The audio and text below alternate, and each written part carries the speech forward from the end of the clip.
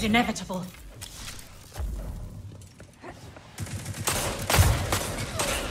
Five lives left. The wombat just I might use darkest before. Everything dies. The enemy is out of lives. Behind the plank and left. Nope. Two guys.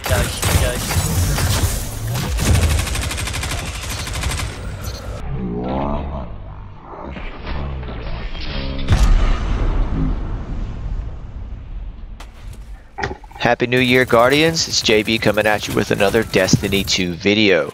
So I've been browsing Facebook groups and forums and just talking to people through chat, and seems to be a lot of questions from newer players about what mods to use, what setups to use.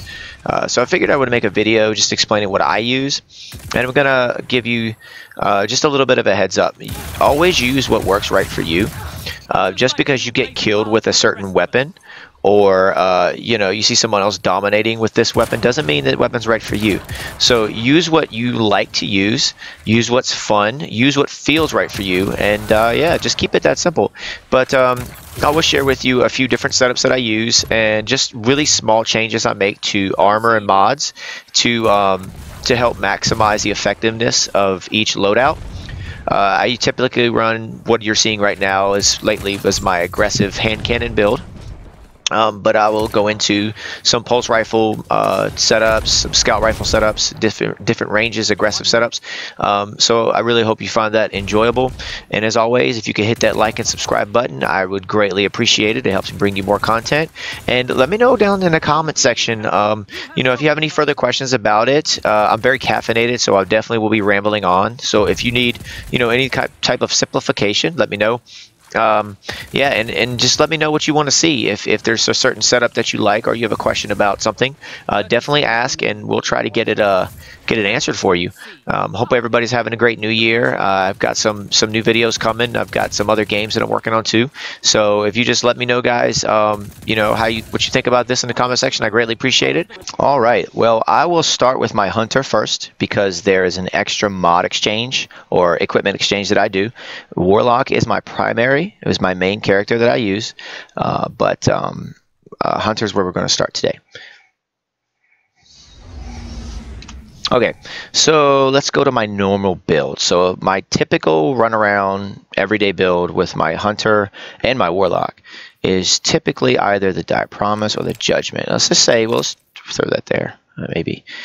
So Dire Promise here and Prosecutor here. This is my typical build. Tone Patrol. I'd say this right here. This is what I normally run. If I'm feeling good and I feel like I'm caffeinated and my aim is on point, I usually run something like this right here. Now, there's an extra step with my hunter. So what I run over here is, this is my equipment that I typically run, but there's a few things I change out. I have recovery and resilience mods in my armor, except for my chest piece and my class mod. Okay, so what I do is I exchange this depending on what I'm doing. So I'm running hand cannons, so recoil mods don't really give me the impact or the effectiveness I need for a hand cannon build, so I swap this over for reload speed. So I put a kinetic reload mod in my kinetic munition loader in my chest armor, so that I can reload my hand cannon faster. Okay, and down here I typically run a recoil mod for my energy weapon. So this is okay, this is later. So let's just go here. Where are we at? Okay, there we go. Okay, so this is the typical mod that I use in my armor when I'm running this build, is a recoil for the energy weapon. That's what I typically run here. So if I'm running a hand cannon and scout rifle, this is what I run. Now sometimes I change out the Tow Patrol. I usually use the Tow Patrol if I'm feeling like it's just not working for me. I may swap over to maybe Last Perdition or Prosecutor. Now I'm going to tell you this, you're going to see Prosecutor in my energy slot a lot, and the reason why is because it is a very versatile weapon. All right, because no matter what I'm doing, this gun will have you covered in close and long range. Okay, so the hip fire grip. this is the trait that makes this gun so versatile, because not only is it very accurate, if you masterwork it, the statistics are very similar to the positive outlook, but it's got good range, impact's good, everything's decent on this gun. And the hipfire grip just helps, because if you're getting pushed and they're up close to you and you don't, you can't ADS, you can hipfire this and sometimes come out okay. So I really like it for that reason. You can run slideways. I run tap the trigger, and the reason why is because look at the description. Sliding partially reloads this weapon's magazine and temporarily boosts handling and stability. Okay, handling and stability. With tap the trigger, it grants a short period of increased stability and accuracy on initial trigger pull. So I would rather have stability and accuracy versus handling and stability. Okay, that's just me personally. Reloading the magazine partially is great, but on an auto rifle, the amount in the magazine isn't all that great. So this would be my typical go-to right here: hand cannon, scout or pulse, and then a sniper. In my power slot, I run the same thing all the time. I just masterworked this yesterday, so I'll run the Maxim 11 in this slot. I used to use the LR2, but I started using this one because of the fact that I can masterwork it. And the perk that you want to look for in a sniper rifle, honestly, is either definitely a short zoom scope, but snapshot sights. Snapshot sights will make or break a sniper rifle for me, because you want to be able to zoom in really fast and get those shots right here. And you'll probably see some gameplay. I'll throw maybe a few clips or something at the end of the video to show you that, or maybe even put it on before I do this on the video. Okay, so this really helps. So in a sniper rifle, that's what you want. So you can also run the Colony. If I want to have a good time, I'll run the Colony. If I'm playing Crucible with a fire team of friends, we'll probably just go Colony and have fun just trolling people with it. It's a great weapon. You can never go wrong with Sins of the Past. Sins of the Past is a great go-to for everything. So if I don't know what I want to do, or if I'm doing trials and it's aggressive, definitely Sins of the Past is a way to go. So that's an option there. I don't use swords. I just leave this in my inventory, but I don't really use it. I used to use the Long Walk for a small time. It's a great sniper rifle. I just prefer the Maxim's snappy scope versus this one. So this is my typical build right here. My aggressive hand cannon build involves Judgment and Prosecutor. Okay, so this is my aggressive build right here. All right, my aggressive build. So the reason why I say that is because, and you'll see in gameplay videos, is because it's slide shot. Right here, this is amazing on a hand cannon. This is one of the most amazing perks I've ever seen on a hand cannon. This gun is so underrated. Sliding partially reloads this weapon's magazine and temporarily boosts range and stability. Let me tell you, there has been countless times with this weapon that I have taken down an enemy, slid around a corner, put 2 more rounds in my magazine, added stability and range, and just took out another enemy. Slide through another corner, add 2 more rounds to my magazine, take out another enemy, and then by that time I'll usually have to reload. But just the ability to do this and to stay in the fight but at the same time become mobile and still effective is just amazing. So this is my, as far as aggressiveness goes, this is a great hand cannon to use. Most people use the Better Devils. I get tired of the Better Devils. I wanted something different. I get bored of it. So I really like this, and I think the slide shot is just great. Absolutely great.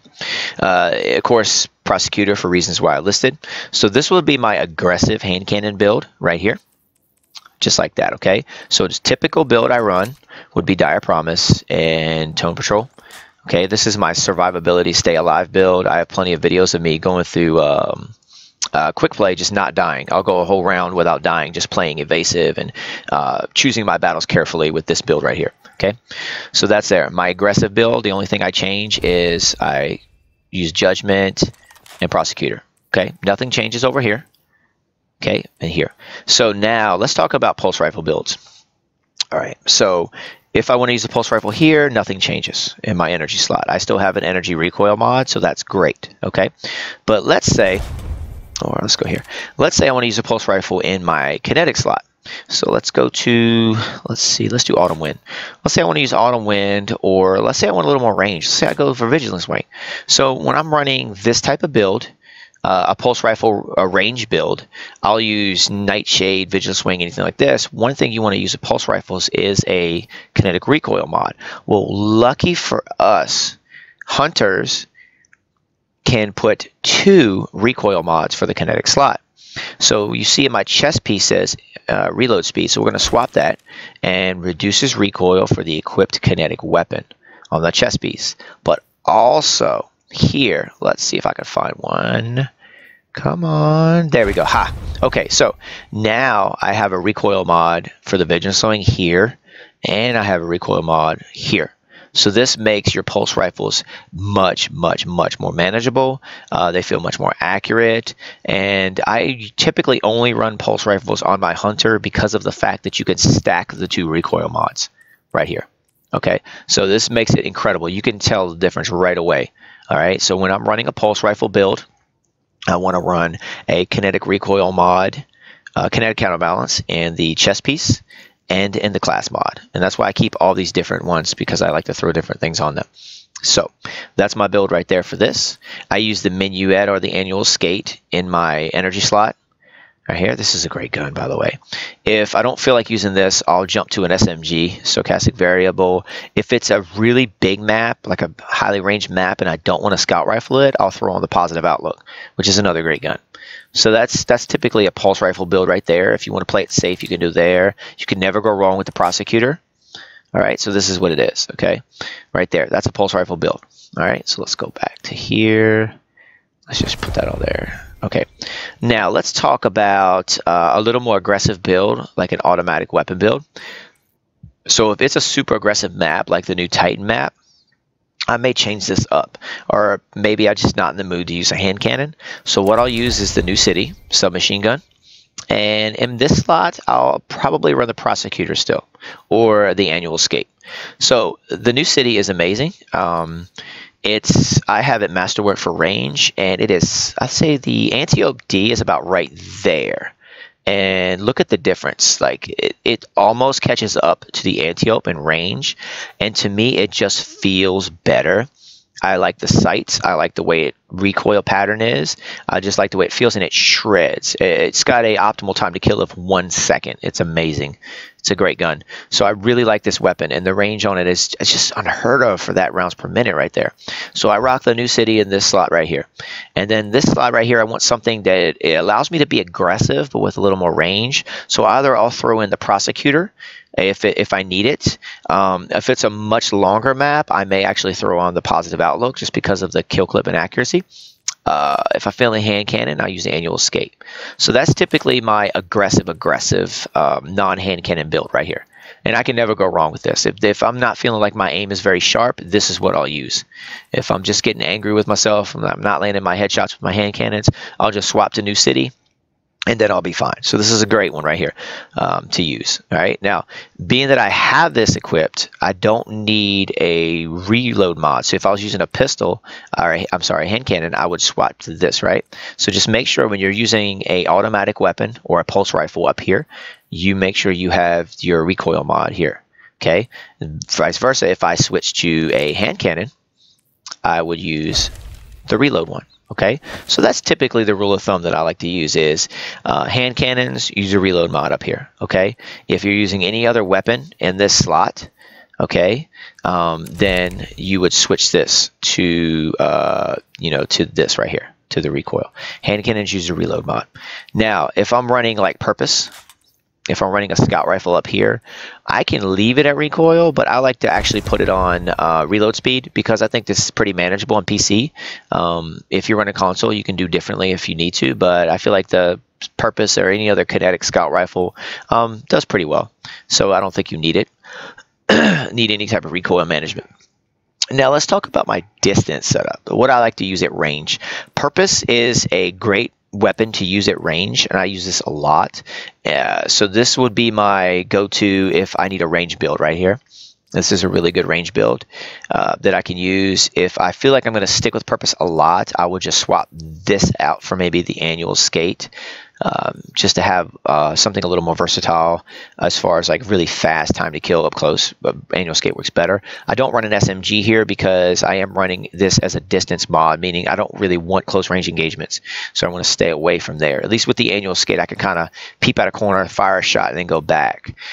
Now, if you're playing on Vostok or any long range map, Purpose works great, but I'm starting to really like the Garden Progeny one. There's some gameplay I have, if you look on my channel, of me using this. It is a headshot machine. Slow firing, yes, but incredibly accurate. The scope on this is just amazing, and it has Outlaw. Precision kills greatly decrease reload time. So I really like this gun. I do. I love this gun. So this is my distance build here. Sometimes I will swap this out for Purpose because I think this is a great gun as well. So these are just options you have. And like I said, if you're running a scout rifle, you can choose your mod that you want to run here. I like reload speed for up here when I'm running scouts, but if you feel like your aim's not on par, you can change that out for the recoil mod. Okay, so this is what I run. I know it's a lot. I change weapons a lot. That's why you always see a lot of stuff in my slots here. Okay, but it just depends on how I feel, and I like variety. I get bored too easily, so I like having the variety. And it also depends on who I'm playing, which matters too. If I go into a server and they're just super aggressive, obviously I'm going to change this up. Obviously I'm going to need to, change this up. Maybe I'll do this if it's super aggressive, and or like that, And with a new city, I will say one thing. There's one exception here. With the new city, you could run the recoil one, but on the new city, I actually like the reload speed mod. Okay, let me tell you why. Because the new city, at the range you're going to be fighting with, you don't need the extra accuracy, but there's only 33 rounds in the magazine. So if you're running a 900 rounds per minute submachine gun, you should definitely try to put the reload on there, because this helps you. Because typically I will, run my magazine out with this and then swap weapons and finish the person off if I need to. That's why I like having a hand cannon there. But if I can't, or if the situation comes up where I'm actually reloading, I love to have the extra speed. And that's when the Warlock comes into play. Because with the Warlock, if you have a fitting aspect, you can reload much faster, so that helps as well. So this is typically what I do with the Hunter here. Now, I don't think I have any weapons equipped with my Warlock right now. I moved everything over. I'm one of those people where if I play with a character, I move all my gear over to that character. Yeah, I just threw anything into this build. Okay, so with my Hunter, when I'm running over here, and with every character I use, I try to max out recovery. Okay, so this is my PvE armor right here. Okay, that's what I use in PvE. PvP, I just changed the helmet. That's it. Okay, so right here, I'm not talking about weapons with this one. We went over that. But with PvP, with my Warlock, I want to max out recovery on every class. It doesn't matter. But Warlock, I want to make sure I have 10 recovery, and I want to make sure I have I want to have 4 or more resilience. Okay, definitely want to have 4 or more resilience. So I'm lucky here. I have a 1.610 going on right now. I think I had like a 1.710 or 1.810 at one point, but this is what I have right now. And I'll tell you what, if you don't have the Ophidian aspect yet, you need to get this, because this is by far my favorite exotic in the game. It's weapons ready and reload very quickly. Melee range is extended. These are incredible, and they will spoil you because they're so good. Not only do you get increased reload speed and handling, but you also get the extra melee range, and this is just great. I absolutely love this this setup here. And like I said, this is my main. This is what I use. It's hard for me to play any other class because Warlocks just feel right for me. Sometimes I play Hunter if I want a little bit of faster gameplay, but I seem to get the best results by using my Warlock. Yeah, I don't play Titan much. I only use Titan when I need to do my milestones. So I probably don't. I haven't logged into my Titan. I need to check that anyway. Let's see. All right, let's see what we got here. Okay, so I don't use my Titan much. I threw anything in this slot here, actually. But over here, this is typically what I run in PvE. I run a Sentinel build usually because I'm running a melee build, and I want that health regen on the melee kills. So with my Titan, again, I want to max out recovery as much as I can. So 2, 5, and 9 is what I'm running here. Okay, and my favorite exotic on the Titan is the Syntheseps. Increases melee lunge range, improved melee damage when surrounded. Now, when you're surrounded in this game in PvP, you're going to die. You're just going to die unless you're really, really slick. So I don't really care about the increased damage. Maybe it does help to get like that last kill before they take you out, but it's the range that really helps right here. So I really like those. I don't use much else. I like to just keep it simple. I find that it's better if you find what works for you and stick with it until you get really good at it. If you're changing up your play style or your, I mean, you can change weapons and how you play according to the map, that's fine. But if you're like, let's say I'm running a melee build with my Titan and I want to change it up and do something different, like, you know, I don't know. I just feel like it's more effective to stick to one thing and get really good at it. You know, that really helps. So let's go back to my hunter. You have to bear with me. I had a lot of coffee.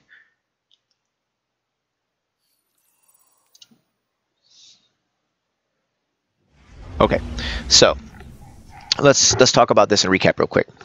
So my hunter, I don't care about mobility with any class. It just doesn't matter to me. So whatever's here is fine. I don't care. But resilience is 4. It has to at least be 4. And my recovery on my hunter is 7 right now. So that's okay for me right now. I'm fine with this setup here. I wish I had a little bit more recovery with this helmet. Yeah, that just takes away a little mobility. Yeah, I don't really think I have any higher recovery than that, but yeah, so this is what I'm using here. And I did notice there's a previous gameplay video I uploaded where I had an all mobility hunter build, which was fun at the time, but you get picked off pretty fast with low resilience. So 4 resilience and as much recovery as you can have is what you want to do in that build. Okay, any questions at all, just leave a comment in the comment section below. As always, please like and subscribe. And yeah, I know that's a lot of information thrown your way. If you want a clearer description of things, or if you just, you know, would like to have something that you could refer to, just shoot me a message and I will definitely reply back with something that you can keep. Yeah, so appreciate you watching, guys, and hope you have a good day. Thanks. Bye.